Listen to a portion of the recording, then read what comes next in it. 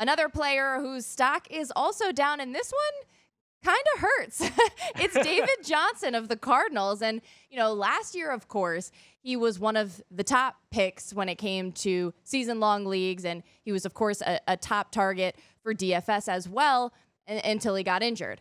And now this time around, he's healthy, but the team just isn't firing. And that's probably partially to do with the new coaching staff, etc. What else do you have to say about David Johnson? Yeah, that coaching staff not only is not getting much out of that team, but they're not using David Johnson in a way that is conducive to fantasy success. We talked before about how much I love targets for running backs. Saquon Barkley's getting a ton of those. Chris Thompson is, but David Johnson is not.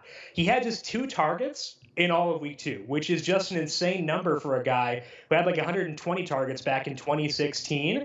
And those 2 targets did not occur until late in the fourth quarter. So through the first 3 quarters, David Johnson did not have a single target. This is the best, or one of the best receiving backs in the entire league, but they're not using him. And you can get mad. I can get mad at the coaching staff all I want. I'm going to get mad at them all that I want. But that doesn't mean they're going to change the way that they're using him. I have to assume that they're going to keep doing the same thing that they have. I have seen no reason to say, hey, they're going to change their ways, keep throwing the ball to David Johnson, because they have not done that so far. And I think with David Johnson, from a DFS perspective, we need to hold off until we get a reason to say that they are going to throw to this guy, because that's where he gets his value. The offensive line is not that good. We know that the quarterbacking situation is pretty grim with Sam Bradford struggling to start the year. We knew this team would be bad, but we did not know they would stop throwing David Johnson the football. So I think with that in mind, David Johnson has to trend down. I need to see his price go down considerably before I use him in DFS again, or I need to see him start getting targets again. It's possible they do realize this mistake and start giving him the football in the same way they did the year before,